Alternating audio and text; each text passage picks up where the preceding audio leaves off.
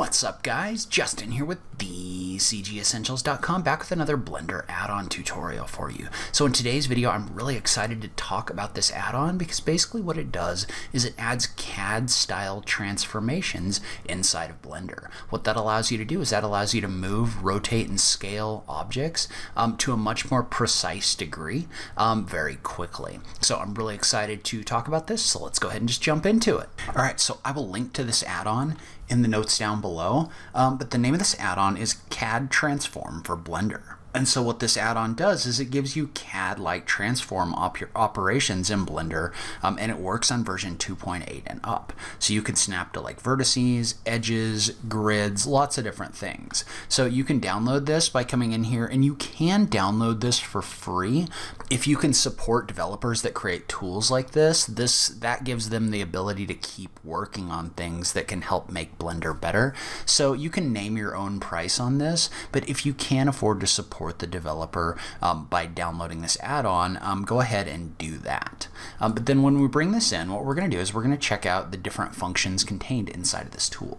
As most of you know, inside of Blender, currently if you use the move tool to like move things around, you can use this to place things and get them pretty close. So like I could align things based on the front view and get them about where they need to be. I could even turn on snapping and do like vertex snapping or something like that. So you can use that in order to snap to different edges and different corners. But you can see how it kind of jumps around a little bit when you do this. So you don't necessarily always get exactly what you want from a result standpoint using these tools. Well, this tool has really kind of upgraded that function so that you can move things around with more precision.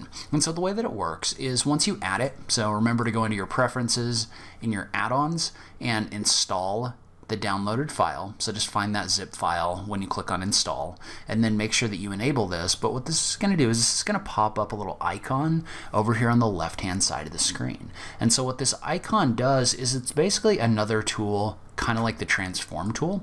And what it does is if you click on it, then this becomes the active tool. So you can see how there's some information up above on this, as well as some options for how the snapping is set up in here. But really the best way to look at this tool, especially when you're learning it, is by going over into your menu over here and then clicking on the tool icon when you have this selected. Remember, the tool gives you information about the active tool, but this gives you information about the different shortcuts that this tool works with. So this tool works with the move, rotate, and scale tools, and it has a number of different snap modes. So the way that this works is now if I was to activate move by tapping the G key, you can see how this doesn't move around, but rather what it does is it looks for a base point. So it looks for a base point from which it needs to snap before it moves. So what we're going to do is, for example, if I was to tap the E key, you can see how this actually gives me the ability to snap to an edge. You can tap the F key in order to snap to a face. And so what this does is this basically sets up your move tool so you snap to a certain point. So I'm going to tap the V key and go back to vertex snap mode. But basically what this, or you can also click on these little icons right here in order to turn on the different snap elements. But basically what happens is if I tap the G key and then click on this corner, I can now move this and I can actually snap the object based on the point that I had selected. And I can do this as many times as I want to with a lot of different snap types. And so you can see how what this does is this gives me a lot more precision for the kind of movement that I can use inside of Blender. And so not only can I snap to things like edges, you can also set this to give you a snap to edge center mode. So like this.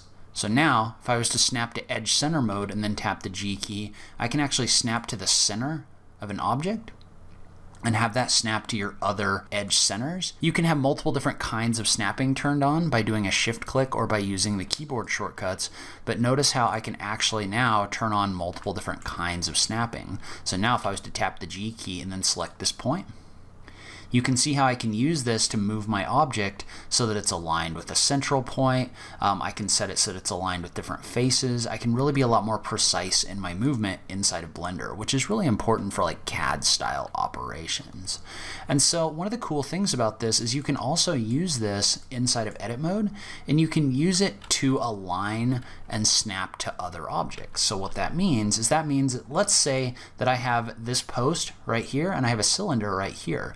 Well, if I wanted this to be the same height as this post, with the built-in tools, that can be a little bit tricky. You could probably do it with some snapping, but this makes it really easy because I can just tab into edit mode, select this face, and I can just use the vertex snapping. So I could select a point, and then I can lock this to an axis. So I could lock it to the Z axis, and I can actually move my mouse over this other object. So what I can do is I can use this to match the height of other objects using the inferencing on this tool. So I can lock it to the different axes, but then I can also snap to other faces or other edges inside of my model. So what that allows me to do is that allows me to create really precise movements really quickly. And so let's say, for example, that I wanted to move this sphere so that it was centered on the central point of this post right here. Well, what I could do is I could turn on vertex snapping and face center snapping, and then I could activate my sphere and tap the G key and go find this central vertex of my sphere. So just by mousing over it and clicking on it, and then I could move this up and find this point where this is centered on this face. So I can move this very precisely on the end of this point using this tool. So it's really a significant upgrade in the way that you can move things inside of Blender if you're trying to move things so that they're precise and exact.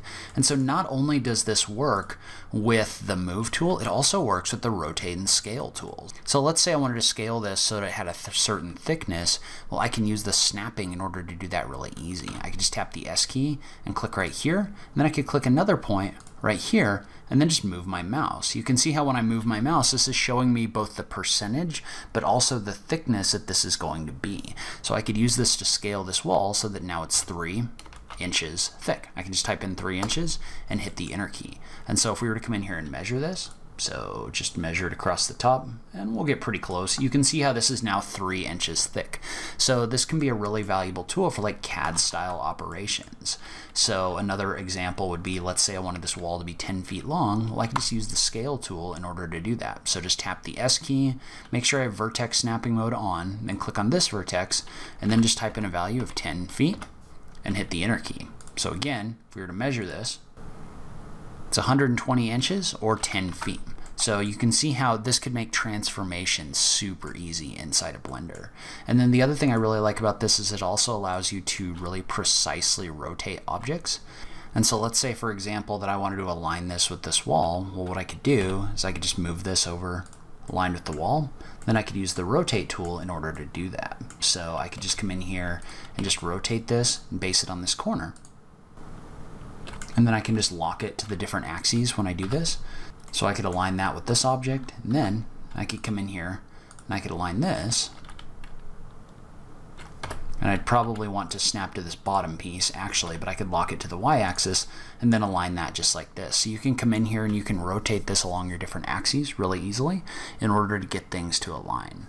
And so I'm still playing around with this, but I really love what you can do with this tool. I think it brings a whole new kind of transformation to Blender, and I think it's something that you're going to really like if you're going to create precision models like architectural models and other things like that.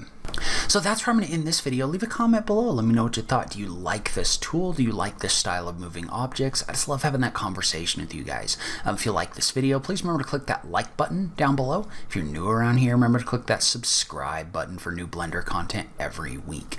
As always, thank you so much for taking the time to watch this. I really appreciate it, and I will catch you in the next video. Thanks, guys.